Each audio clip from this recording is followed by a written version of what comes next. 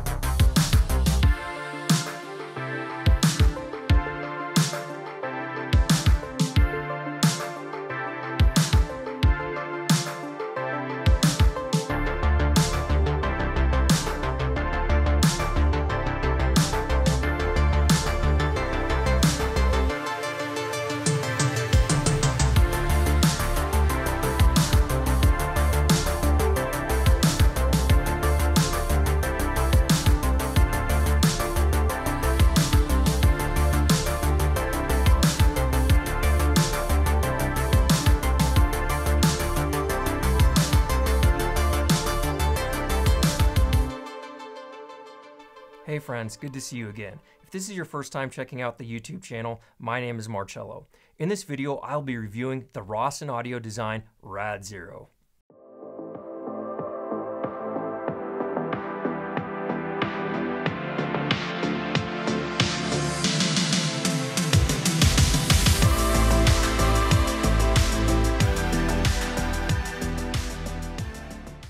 Rosson audio design, otherwise known as Rad, was created out of Alex Rosson's love and passion for music, art, and engineering.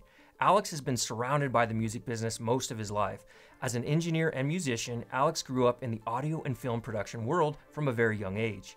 Many viewers may remember Alex especially for his role in co-founding and becoming CEO of Audeze. Alex has also been involved with, led, or created many other products outside of his former work with Audeze.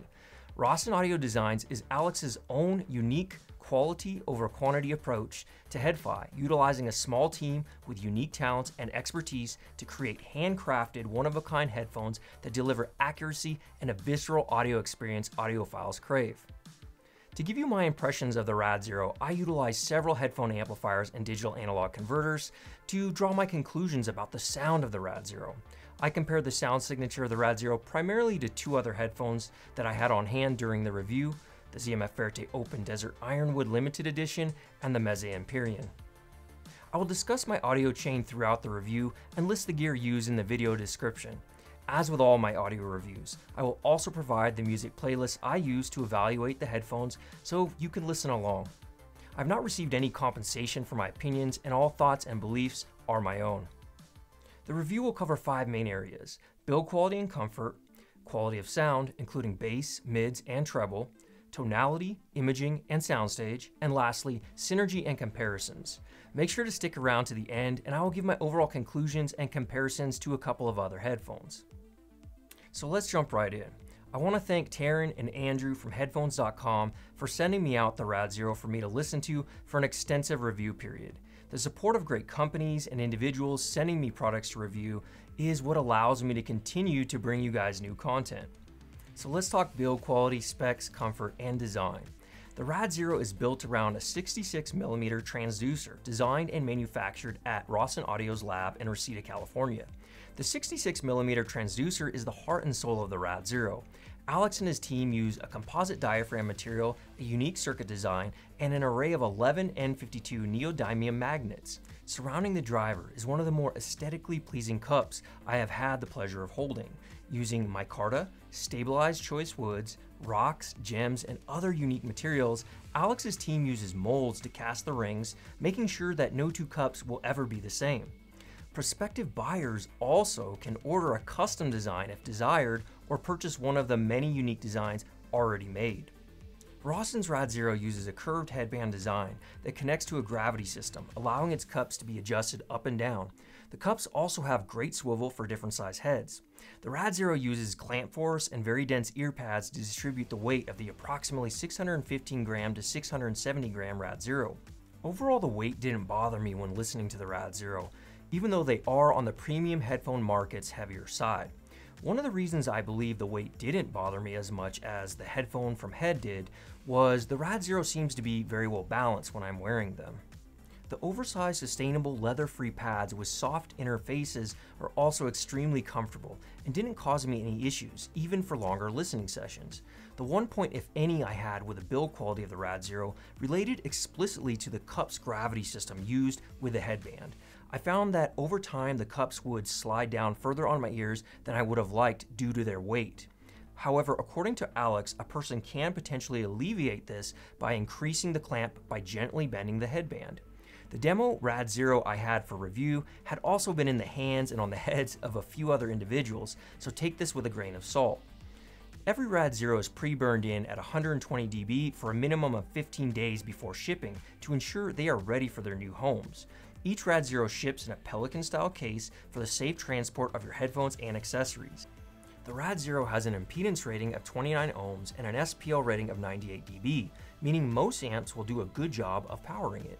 During my time with the Rad-0, I found it does perform better with more current via the balanced XLR output on my A90 to scale up and show all of its muscle. The Rad-0 has a frequency response of 20 Hz to beyond audible ranges and less than 0.1% THD. The Rad-0 ships with one 8-foot 3.5mm cable terminated with dual mono 3.5mm connectors finished in chrome and a 1/4-inch adapter. I was also able to get a balanced XLR cable for the review, which was great. Next, let's get into the quality of sound. The Rad-0 produces an incredibly engaging sound signature with punchy bass, excellent treble, beautiful tonality, and an overall headphone tuning that I can just listen to for hours. Let's dive in a bit deeper.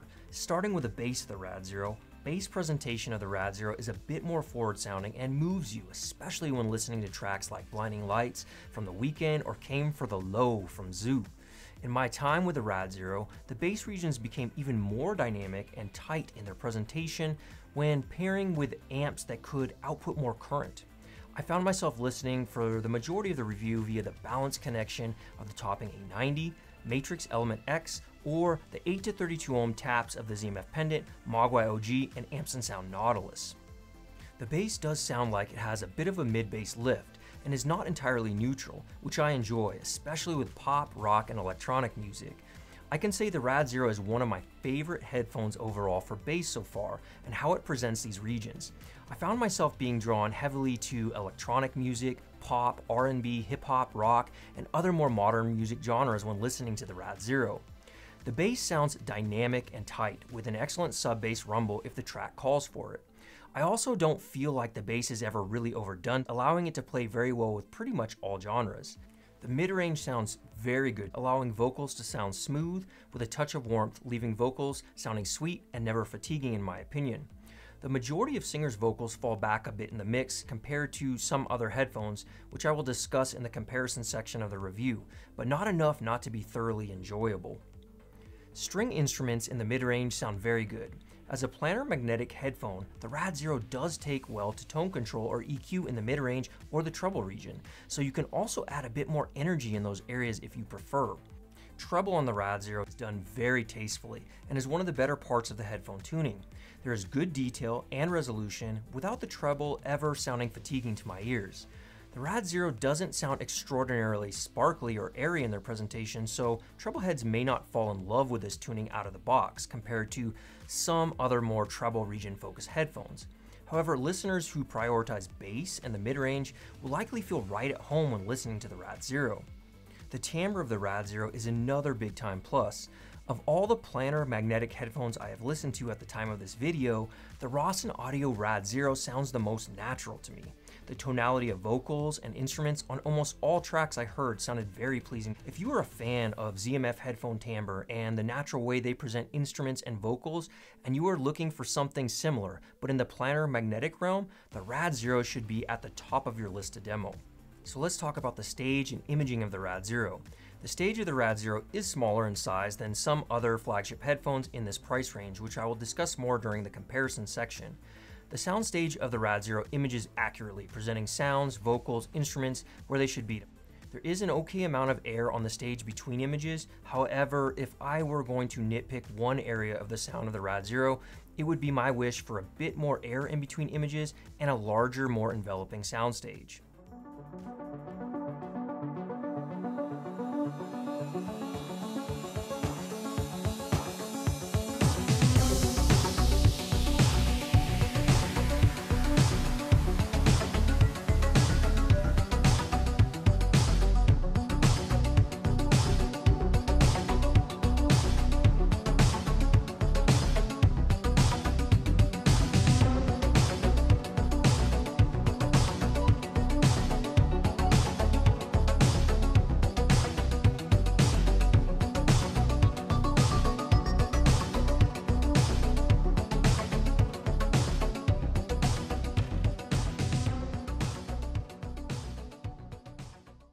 Searching for synergies with the Rad-0, I enjoyed it with most of the solid-state amplifiers I had during my time with the Rad-0, such as the Chord TT2, Matrix Element X, Matrix Element M, Matrix Mini I Pro 3, Rupert Neve headphone amplifier, and the topping A90.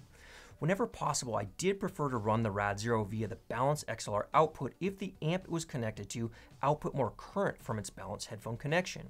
The bass to my ears seemed to tighten up more, and the dynamics slam harder when the Rad-0 is receiving more current. The Rad-0 also sounded very good to my ears with most tube hybrid amps I paired with them, such as the Monolith Cavalli Liquid Platinum, the Schitt LYR 3, Drop Cavalli Tube Hybrid, and the iFi Pro iCAN. I will leave links in the video description for you to check out for all the products I am mentioning. Finally, the Rad-0 also sounded awesome paired with several tube amplifiers, such as the AmpsandSound Nautilus, the ZMF Pendant, and the AmpsandSound Mogwai OG. I only really ran into one amp that was unusable with the Rad-0. That was the Felix Audio Elise OTL headphone amplifier, which I believe was because of lack of current causing audible distortion in the bass regions. So this is pretty good news for people interested in this headphone, as it sounds good with the majority of headphone amplifiers I tested. Of course, I did have my favorite pairings. If you want to check out my favorites, I will link them in the video description of the video below for you to check out. I will give you a hint. All of my favorite amps had at least one or more tubes. I hope you're enjoying this review so far. If you are, do me a solid and smash that like button for me and show your support today by subscribing to the channel if you haven't already. I appreciate you all. A few in-depth comparisons to other headphones I did while evaluating the Rad-0 were with the ZMF Verite Open Limited Edition Desert Ironwood and the Meze Empyrean. I'll give you some brief subjective impressions. For more in-depth information on each of these headphones, check out their reviews. Remember, when I give you my sound impressions, they are my beliefs and based on how I hear things with the given gear I'm utilizing. Starting with tonality, the Rad-0 has one of the most natural sounding tonalities for a planar magnetic headphone, so right out the gate I appreciated that quality. I felt it sounded more natural than the Empyrean. The tonality of the Rad-0 and the Verite Open are closer overall. If you like ZMF headphones, the Rad-0 is definitely worth giving a listen to in my opinion, especially if you also like planar magnetic headphones. Overall, the Rad-0 to my ears is a bit warmer than neutral, which is good in my opinion as it never sounds fatiguing or bright. It's one of the more enjoyable headphones to listen to for long periods on pure sound quality alone. Bass to my ears has an excellent small lift above neutral, making them fabulous to listen to electronic, pop, rock, and metal. There isn't as much of a kick in the bass regions as the Meze Empyrean to my ears, which may be a good thing for many listeners who like a bit more bass, but not as much bass as the Empyrean. The Rad-0 has a bit more sub-bass than the Verite Open. Again, this is a very enjoyable headphone if you like elevated above neutral, clean, impactful, tastefully done bass without it going overboard to my ears. The Rad-0 is one of my favorite headphones currently when it comes to bass. As far as dynamic punch goes, the Rad-0 sounds pretty dynamic for a planar magnetic headphone, a bit less dynamic than the Verite Open and Empyrean, but still plenty dynamic and fast. The mid-range on the Rad-0 presents well and different from the other two headphones. There is zero fatigue in the upper mid-range, which is a huge plus. The mid-range is well balanced, not overly warm, but with a nice touch of warmth. When comparing the Rad-0 to the Verité Open and the Empyrean in the mid-range, it was very track dependent for me on which headphone I enjoyed the most. On some tracks, I preferred the sound of the Verité Open and Rad-0 in the mid-range, such as Love from Lana Del Rey, as I found the sub-bass bleed from the Empyrean was taking over Lana's vocals at times. On other tracks, I preferred the mid-range a bit more on the Verité Open and the Empyrean, as the Rad-0 pushed the vocalists a bit too far away from me than I liked. This will come down to your personal preference and the rest of your audio chain you are using. Treble on the Rad-0 is very well balanced and it sounds very good. It never sounded sharp to my ears. There is good air and plenty of sparkle to make them play exceptionally well with electronic music. Did I mention that I really love the Rad-0 with electronic music? The treble on the Rad-0 is part of the reason why. I don't think anyone will have any issues if you're treble sensitive. The most resolving of these headphones in the treble region is the Verité Open, then it's pretty close between the Empyrean and the Rad-0. If you crave treble above all else, the Rad-0 is not a treble head tuning. Again, probably why I love them so much. As far as stage goes, as I discussed earlier in the review, the Rad-0 has a smaller but very accurate soundstage for being a bit more intimate sounding. It is very balanced and images very well. It can sometimes push vocals a bit further away in the mix than the Verité and the Empyrean. The singer's voices and the soundstage can also be influenced by the amplifier and DAC you are using.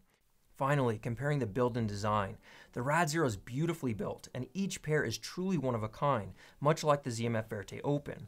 I appreciate this about the Rad-0. You can even have them custom made with your color palette and materials.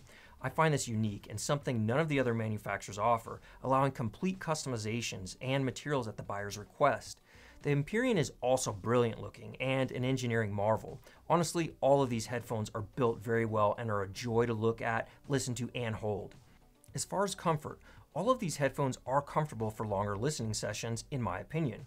The Rad-0 are the heaviest. However, they are very well balanced, so I never took issue with their comfort compared to other headphones. If you are sensitive to heavier headphones, this is something to consider. In conclusion, the Rad-0 is one of my favorite planar magnetic headphones, both for their quality of sound and their genuine one-of-a-kind build. I think if you are a lover of electronic music, pop, rock, metal, and other modern genres of music, you may love the Rad-0 as much as I do. If you want a proper one-of-a-kind pair of planar magnetic headphones designed and built in the USA by a legend in the audio industry, look no further than the Rad-0 from Rosson. Don't forget to subscribe to the channel, smash that like button, and check me out on Instagram at MR Hi-Fi Reviews and on my website, mrhifireviews.com, with more written content. Thanks again, friends, for watching. Leave me a comment with your thoughts on the Rad-0 and any other audio gear you want me to review next. Until next time, friends, much love.